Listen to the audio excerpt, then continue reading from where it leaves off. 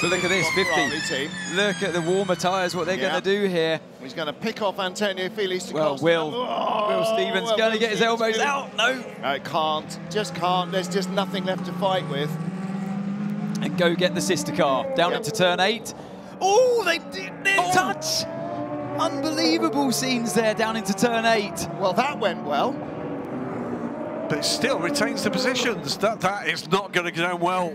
They're still side by side. Runs the other car off the road. What is going on? Well, I'm sure words are going to be said after this one. You know, there was no way you could keep the car behind on those colder tyres, and that was a close one, wasn't it? Into turn 8. I can't believe they got away with that.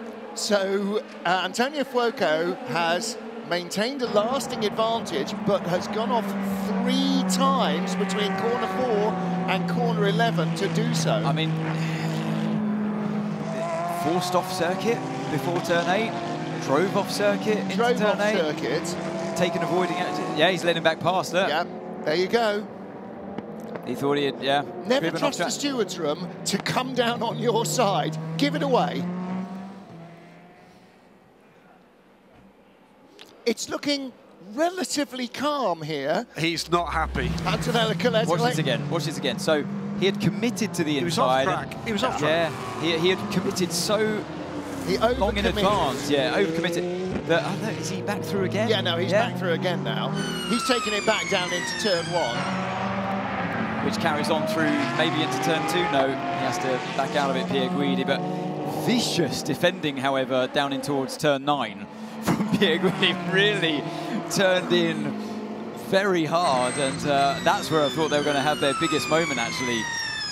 Yeah. Antonello Coletta was just... wow. He had the look of a man that was about to say something like, deploy the lasers. Yeah. It's they did not look happy. No. Fuoco, a long time before, had committed. Yeah. He thought, I'm going to get, like I said, I said he's going to go down the inside, and he had thought, yep, I'm going to go down the inside. It's under investigation. Absolutely. Of course it is. Well, on the good side, one of the stewards is Yves Bacquelin, who generally regards contact between teammates as you're going to have to talk to your teammate in the garage afterwards. So camera's been told to disappear. May not put a penalty in there. Yeah. Well, they need to have a little bit of time to have an F and a Jeff in Italian amongst each other and then calm down again. But that certainly aged everybody in that room by about a decade. I should tell you as well, I'm sure Will Stevens is massively frustrated on his cold tyres. He couldn't respond. Yeah. Because there was how many opportunities there? Had the tyres up to temperature to respond here?